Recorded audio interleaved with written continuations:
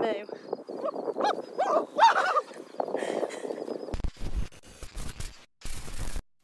Hey guys, welcome back to the St Thomas Youth YouTube channel. We hope that you're all doing okay. We're going to do things a bit differently today, aren't we, dear? We are. What are we going to do? We are going to do our one essential exercise of the day. Essential. So we're going to go on our walk and we're going to just do the Bible study vlog style. We're going to take you with us. Today we're studying Luke 24 and the bit where it talks about the road to Emmaus.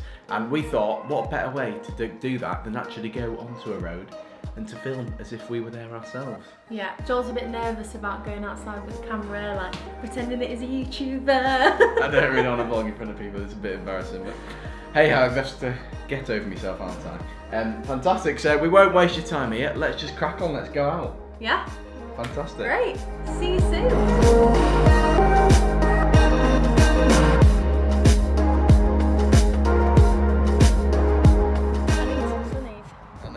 Right, so here we are on the road to Emmaus. No, not quite.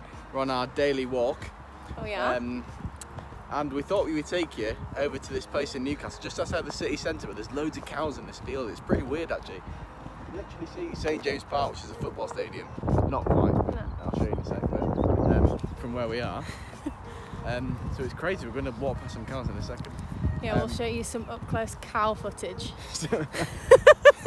That's what you come to the St Thomas Youth Church for. Yeah. And we're going to talk about the road to Emmaus, what Jesus walked with the disciples, and how that looked, don't we? Yeah, what happened in Luke 24? Yes.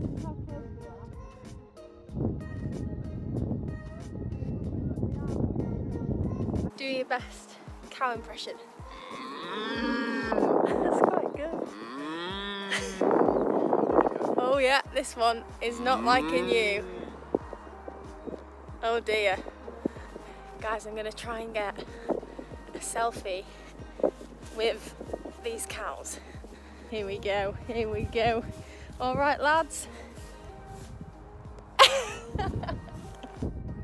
Hey up. Easy, tiger. All right, I didn't want any drop bother. Okay, so the scripture that we're studying today is Luke 24 verses 13 to 34. And this is the story of the road to Emmaus. It is, and what happens in this scripture basically is that there's two people who are walking from Emmaus to Jerusalem, which is 7 miles, a very long walk. We're not going to be doing a 7-mile walk.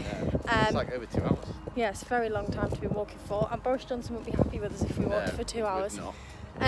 Anyway, it's just after Jesus has risen.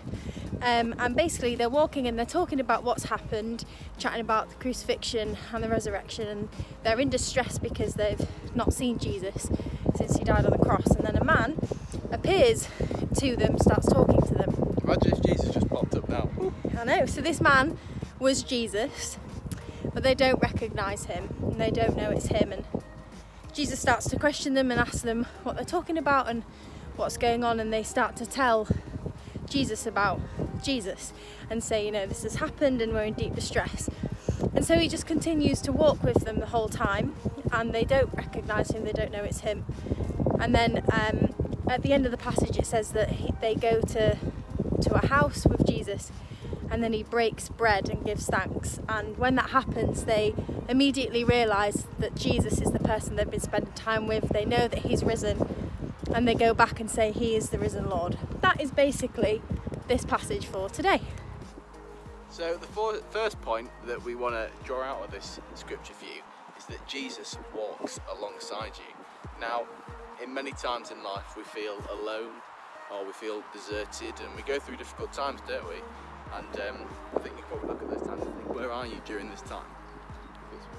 You may feel like Jesus isn't with you. These disciples are in despair at the moment because they've just seen Jesus die, and they're nervous. They're upset about that, and they're hurting. They're mourning the death of Jesus, and they're going through a really difficult time. And even though Jesus was right alongside them in this moment on this road to Emmaus, they didn't realise. They thought that Jesus had left them.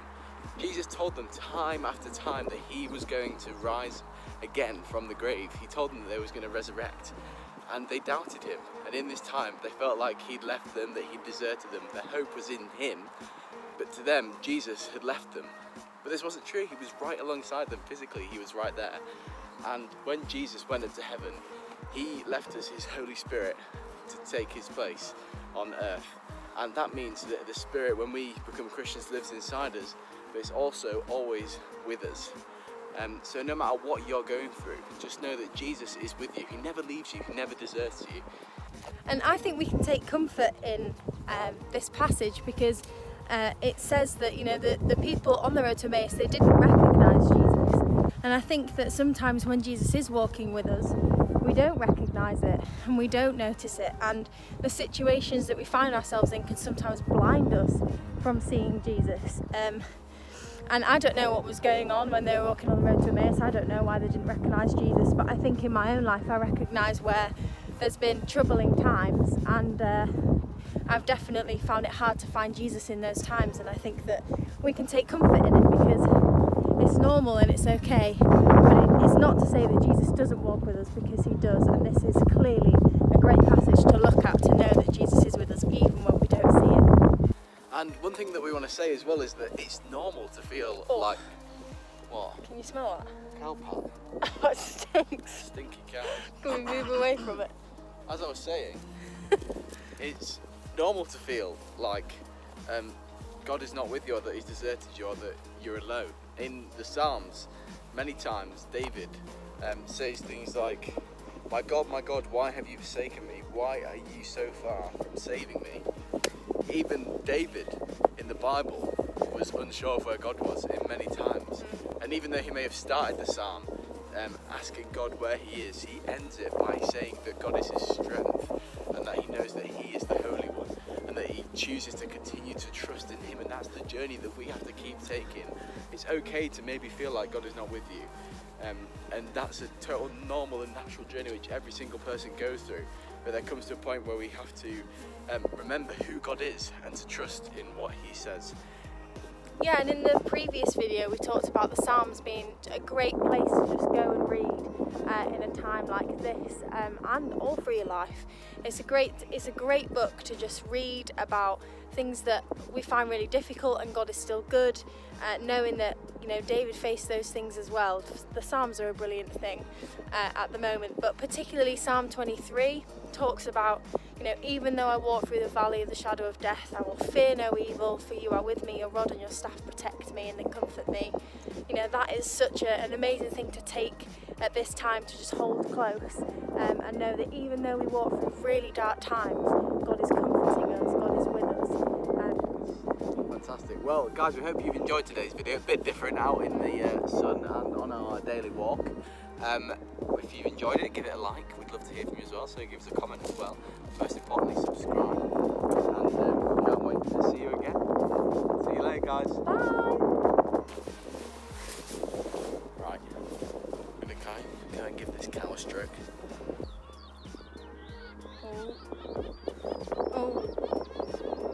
Oh, that was a big sigh from Mr. Moo.